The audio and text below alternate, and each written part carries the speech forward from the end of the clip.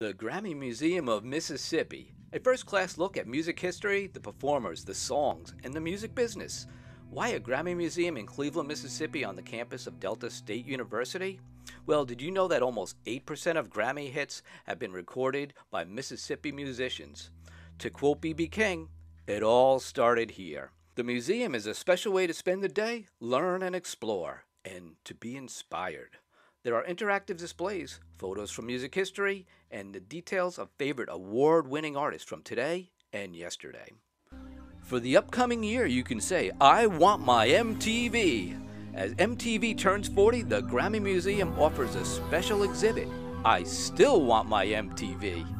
For so many, this is a perfect way to look back and remember all those MTV milestones, the favorite VJs, Martha Quinn, Daisy Fuentes, Downtown Julie Brown.